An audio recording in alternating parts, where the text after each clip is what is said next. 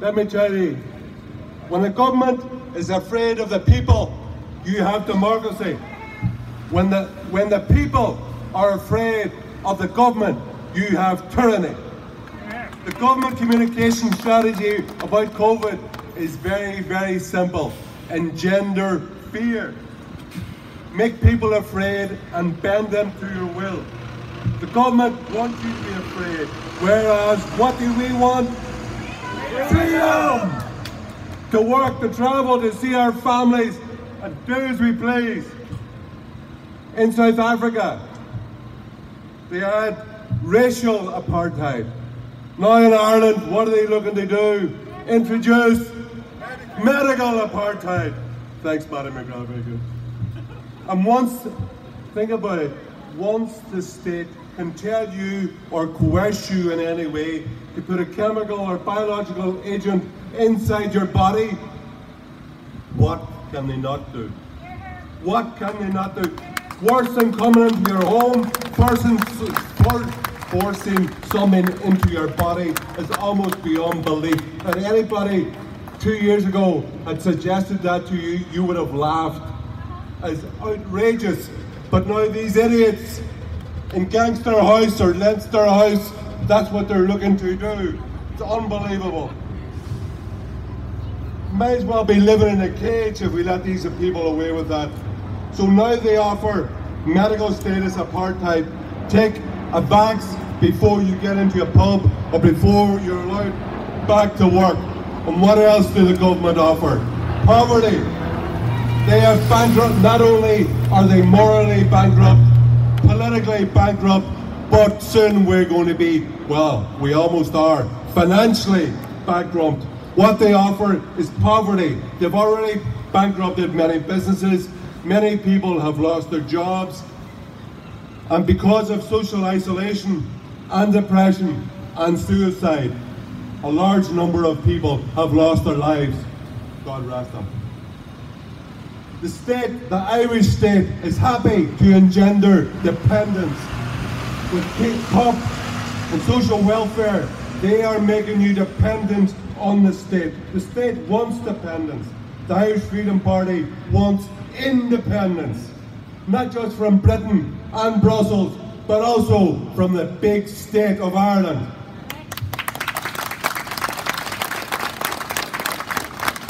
And the long-term effect of big public spending to make us dependent is public debt. Now the figures on public debt are unbelievable. In 2007, the Irish state owed €50 billion.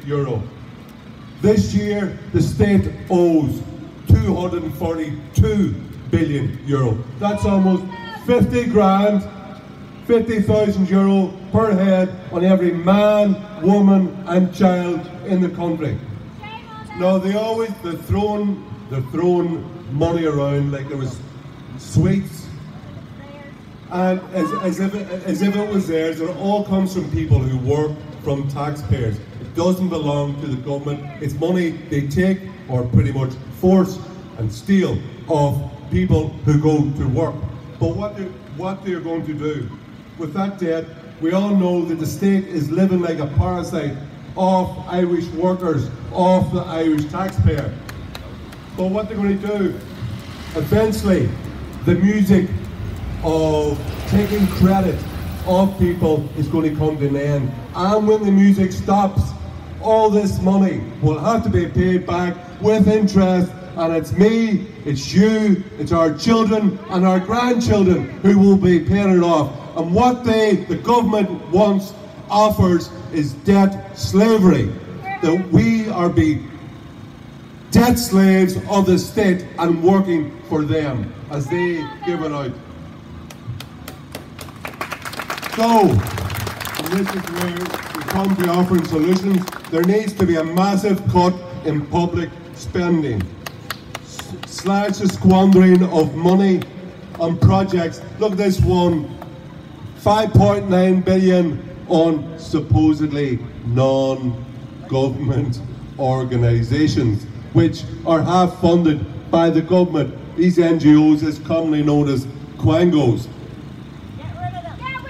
echo chambers for government policy, for controlled dissent. Someone, I think it was John McGurk, said funding of NGOs was like CAP for right-on middle-class South Dubliners, and that's basically what it is. Oh my God, here's the glasses come out now. So we are paying for our own enslavement by the government. In North Korea, they have one-party state. What is approaching in Ireland at the minute is one policy state. Look what's happened over the last year and a half when you have Fianna Fáil, Greens, Fine Gael, they're all in favour of lockdown, a hard lockdown. And what about the so-called opposition parties, as I called them before, on the left waffa, Fine Gael, Sinn Féin, Social Democrats, Labour, People Before Puberty. What they offer is one policy state. And the hegemon, we here are those who are opposed to the hegemon of the big state with one large political class speaking with one voice, and that voice is enunciated by the press in Ireland, which is so uniform. There's no hard questions from the big press. Why is there no hard questions? Because they all went to the same schools, they married into each other, they know each other, they go to the same rugby clubs. And there's another thing as well, that the state, the media in Ireland, are dependent on the state. Has anybody seen the amount of money that regional radio are receiving off the state? They're virtually all getting 90 grand a pop, every radio station. So if you want to ask why there's no hard questions from the media, from the radio, well, it's very easy to understand, because he who pays the piper calls the tune, and that is what is going on. Sorry, Con, you're too big for me, pal, I'm sorry.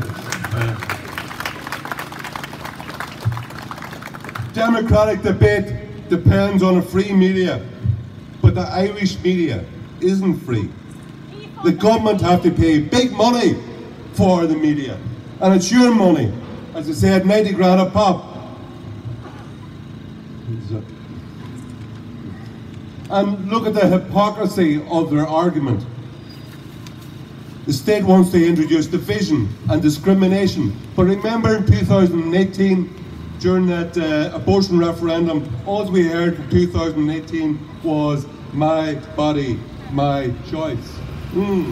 We don't hear that anymore now, do we? The thing is, at the time, they were referring to the life of an innocent child yet to be born. But now they are actually discussing the body of an adult, and they want you to have no choice. They are pushing you to, against your will, without your consent. They, by various means, and the little sugar lumps, if you want to travel, if you want to get in the pub, if you want to go into a restaurant, you must get this vaccine passport, which is a no-no. But look at the big world out there. Ireland is a bit like outer Mongolia, because if you look around the rest of the world, look at states like Florida and Texas, in the States, they've opened up for months and they're doing well. The hospitals are empty, there's very few cases, and they're all back to work. There's no mask mandate, anything like that, and that's happening all over. And all these draconian lockdown measures which they're looking to keep in place, and for what? 17 people in ICU at the minute? Now, I'm very sorry that they're there, but you can't shut down the whole of the country every time there's a car crash in Donnybrook. Only in Ireland is the politicians and the press minions allowed to create this climate of fear. It's like North Korea or outer Mongolia in its isolation. On Thursday, just Thursday there, it was a centenary of the truce of the Battle of Independence. And think about it, people, those our forefathers who came before us, had the courage and the will to fight for their independence, to be free of British domination. But 100 years on, we don't have Ireland or the people of Ireland don't have that freedom. We don't have a sovereign, independent Ireland. We don't have an independent 32 county republic. And Malachy Steenson will talk on that later. But 100 years on, I'm asking you to use your brains, your energy, your voice, and most of all your vote to get these corrupt politicians out of power and put in candidates from the Irish Freedom Party who believe in a free people and a free country.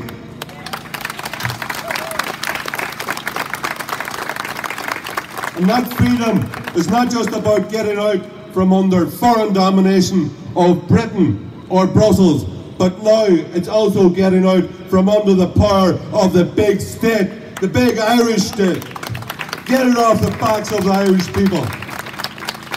So, as a solution, I'm asking you to join the party, get organised, get energetic, leaflet in your local areas, especially in those 4 or 5 theatres with working class areas. Only by withdrawing votes from its establishment parties, the Left Wafa, only by campaigning others to support and join the Irish Freedom Party, the nationalist movement, will you get out and put others into Leinster House who believe and work for freedom. The Irish people and the Irish Freedom Party will stand against the big state, big tech, big pharma, and we will seek freedom of speech, freedom to work and travel. So come and join us. The government and the Left Wafa offer fear and poverty. What we seek for Ireland is freedom and prosperity for us, our children and our grandchildren. Go to my